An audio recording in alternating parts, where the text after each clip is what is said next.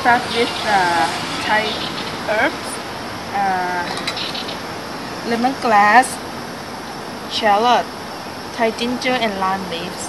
Then I put all in Tom Yum paste. You can get that at any Asian grocery. And then next we're gonna put mushroom, chili paste with soybean. It's like a chili with oil, so make it like a red. It's not too hot. Then we're gonna put some fish sauce. You can use chicken or any kind of seafood, you know, for this kind of soup. Shrimp is probably the most traditional, right? Yeah. In Thailand, we use like all mixed seafood, you know, squid, we eat squid, and then mussel or any fish. So now we're gonna put this one is the milk. This is the fresh squeezed lime juice.